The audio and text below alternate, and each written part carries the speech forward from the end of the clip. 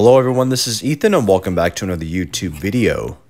So this is the Instinct Pro Controller from Scuf. It is a Pro Controller that is compatible with the Xbox Series X and S, Xbox One, and Windows 10. It is equipped with instant triggers, remappable paddles, a high-performance grip, removable faceplate, and 3 different profiles. But with a starting price of $199.99, is it really worth it? So opening up the box, we are presented with the controller on top and all of its accessories. There is the Scuf branding on the front and the side, a braided USB-A to USB-C charging cable, instructions in multiple languages, thumbsticks, 2 AA batteries, and a safety guide. So compared to a standard Xbox Series X and S controller, they are pretty much identical in terms of size, as the Instinct Pro is a modified version of the standard Xbox Series X and S controller. However, the Instinct Pro does feel slightly heavier due to the modifications internally. To change the thumbsticks, simply lift the magnetic faceplate, take the stick that you want to change out and put the other one in and then reattach the faceplate. You can also change the color of the faceplates as well. Scuf sells many different individual faceplate colors on their website. So setting up and pairing the controller to your Xbox is very easy. Take the battery cover off, insert the batteries, plug the USB-C cable into the controller and then into the Xbox, and then press the power button and you're good to go. So mapping the paddles to the buttons is very straightforward. Simply press the profile button on the back of the controller, which is right below the battery cover, and hold it until the light on the front starts flashing. Then go ahead and press the paddle you want to map with the corresponding button. In this case, I'll map the A button to the right paddle. Once that is done, press the profile button and this will save your configuration. To unmap a paddle, press the paddle that was mapped and then press the share button and that paddle will be unmapped.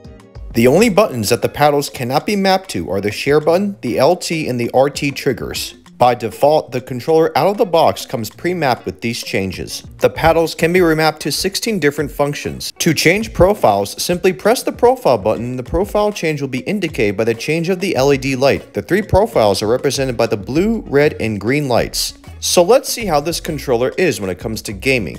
So I've been using this controller for a couple hours now, thus far playing Warzone, Halo, and Fortnite. And I must say I am very impressed with this controller. One thing that has really stood out to me is the grip. My hands can get really sweaty when gaming in high competitive environments, but the high performance grip that this controller has so far has not prevented my hands from slipping. I think I can say that this grip is the best I have ever felt on any controller before. It also makes the controller very comfortable to hold for long periods of time as well. But I find that the coolest thing this controller provides is its instant trigger function. So underneath the controller is a switch for each trigger. If you flip it, it activates the instant trigger function. And man, when these triggers are in instant trigger mode, it really does feel and sound like a gaming mouse. I have never been able to get my shots off so quickly. Here is a comparison between the regular triggers and the instant triggers, just to give you an idea of how ridiculous the difference is. The paddles on the back feel nice and work very well, although paddles 2 and 3 can be a bit odd to press with my fingers due to their placement. I almost have to use the outside of my fingers to access those paddles, which is something I don't really like. So when playing any multiplayer game, I find myself just using the outermost paddles 1 and 4 instead of all 4 of them.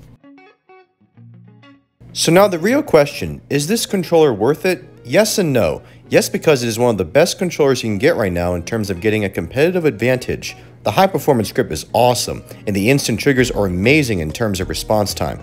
Also, you can change the faceplate for your controller to give it a new look unlike other controllers. However, at $199.99, I would also say that this controller is overpriced and there are other options out there that give you just about everything that this controller gives you.